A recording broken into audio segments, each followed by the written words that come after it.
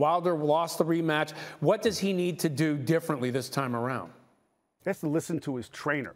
He's got a new trainer, who's a dear friend, Malik Scott. He hired him 4 a.m. after the last fight. Before Scott took the job, he said, listen, Deontay, you have to realize, you have to come to terms with what actually happened in that ring tonight. You didn't lose a boxing match. You were beaten down. You got beat up. And I think that acknowledgement had to precede anything else they did from there. Wilder can say he was weighed down by the costume. He can make this claim of loaded gloves, which I find personally preposterous, but at some level he has to acknowledge what happened in order to move on from there. In more practical terms, what that means is he has to jab. He has to use all of his athletic gifts, including a variety of jabs, and he's got to go to the body. I mean, it's like Malik told him, if you do the same thing the next time, it will only be worse.